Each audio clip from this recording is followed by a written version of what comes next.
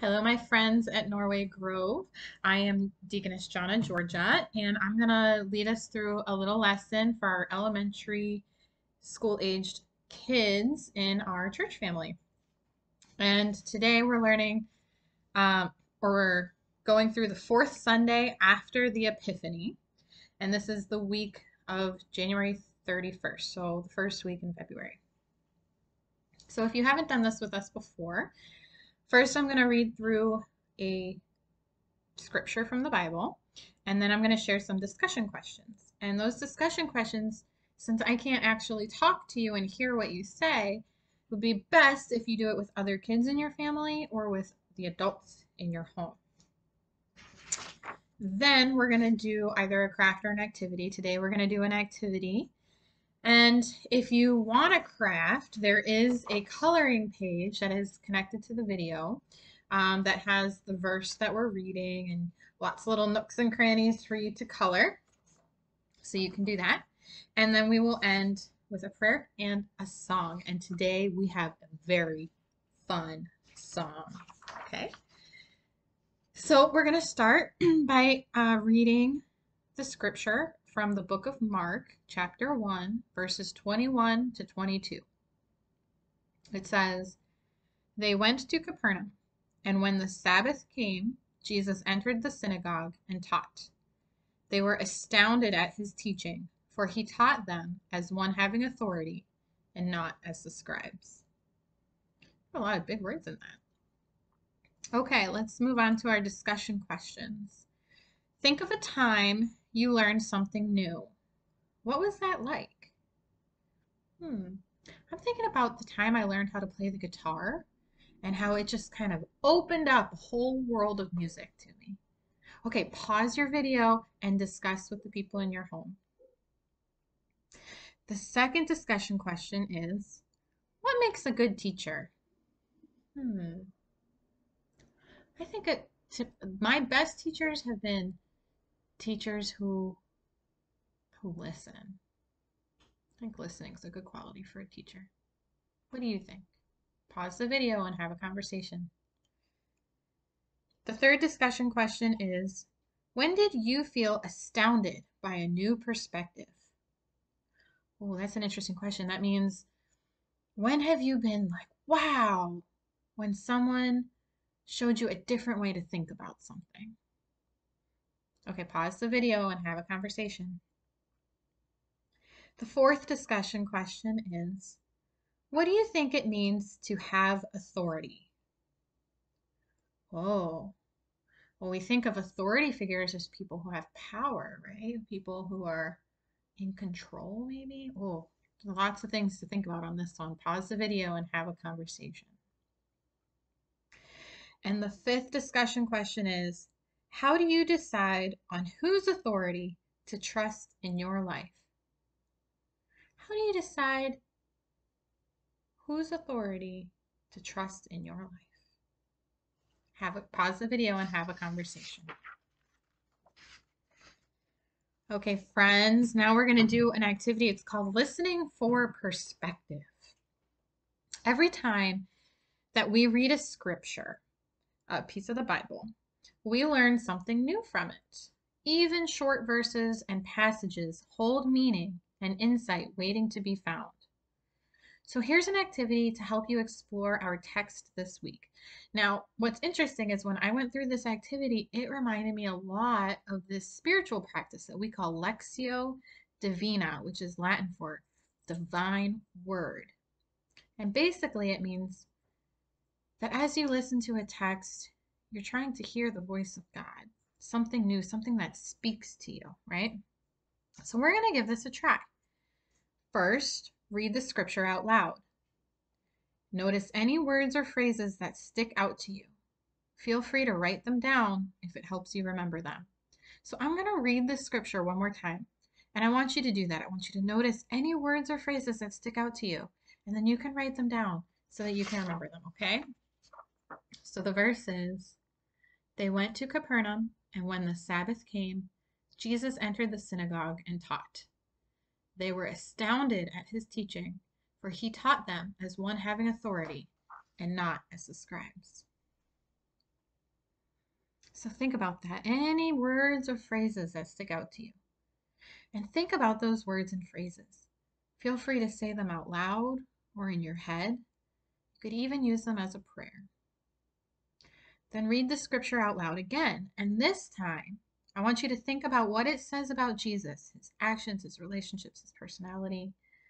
And feel free to write down your thoughts if it helps you remember them. So I'm going to read the scripture again, and you're going to think about what these words say about Jesus. What do we learn about Jesus? Okay. They went to Capernaum, and when the Sabbath came, Jesus entered the synagogue and taught. They were astounded at his teaching, for he taught them as one having authority and not as the scribes. Again, feel free to write down your thoughts if it helps you remember them. And think about what you've just learned about Jesus. Consider how people in your life are similar to Jesus, and take a moment to lift them up in prayer.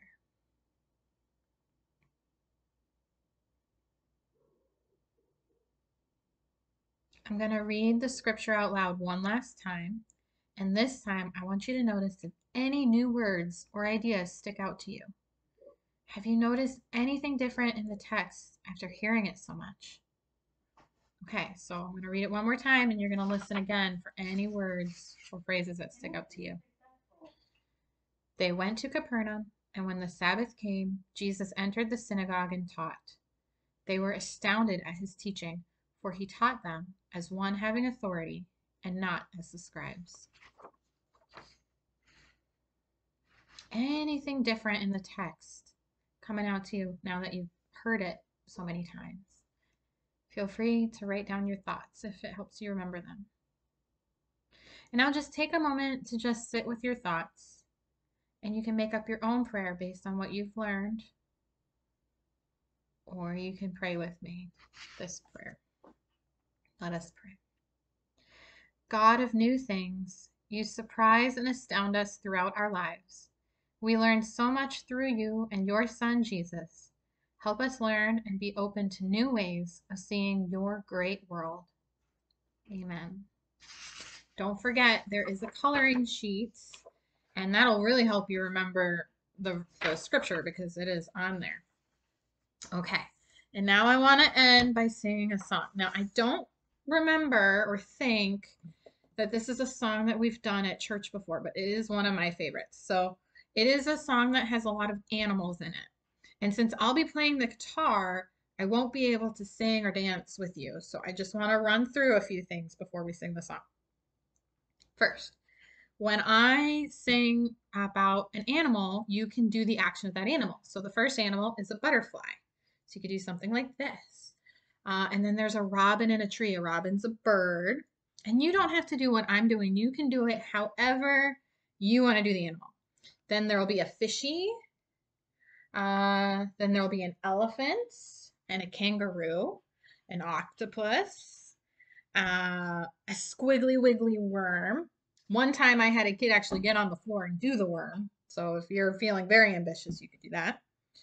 A crocodile and a fuzzy wuzzy bear. And for the chorus, it goes like this. 'Cause you gave me a heart and you gave me a smile. You gave me Lord Jesus and you made me his child. But I just thank you, Father, for making me me. Okay? 'Cause you gave me a heart and you gave me a smile. You gave me Lord Jesus and you made me his child. But I just thank you, Father, for making me me. Okay, this is called the Butterfly Song. Let me just grab my guitar. Okay, whew, here we go.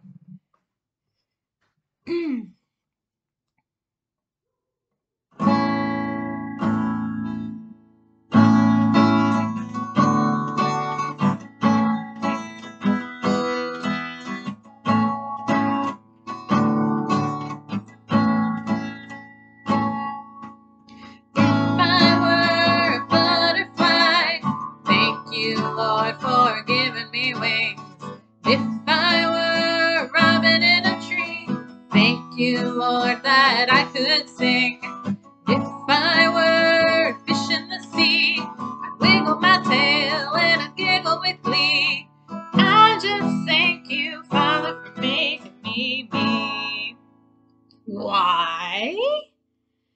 'Cause you gave me a heart and you gave me a smile. Gave me Lord Jesus and you made me his child. I just thank you, Father, for making me me. Elephant. If I were an elephant, thank you, Lord, by raising my trunk. If I were a kangaroo, hop, hop, hop right up to you. If I were an octopus, thank you, Lord, for my good looks. I just thank you, Father, for making me me. Why? 'Cause you gave me a heart and you gave me a smile. Gave me Lord Jesus and you made me his child. I just thank you, Father, for making me me. If I were a squiggly wiggly worm, thank you, Lord, that I could squirm. If I were a crocodile, thank you, Lord, for my big smile. If I were a fuzzy wuzzy bear, thank you, Lord, for my fuzzy wuzzy hair. I just thank you, Father, for making me me. Why? 'Cause you gave me a heart and you gave me a smile. Gave me Lord Jesus and you made me his child. I just thank you, Father, for making me me. I hope you had fun with that song. Like I said, it is one of my favorites. And I hope that you remember this week how much you are loved. Everyone at Norway Grove misses you and loves you just like God loves you. I hope you have a great week.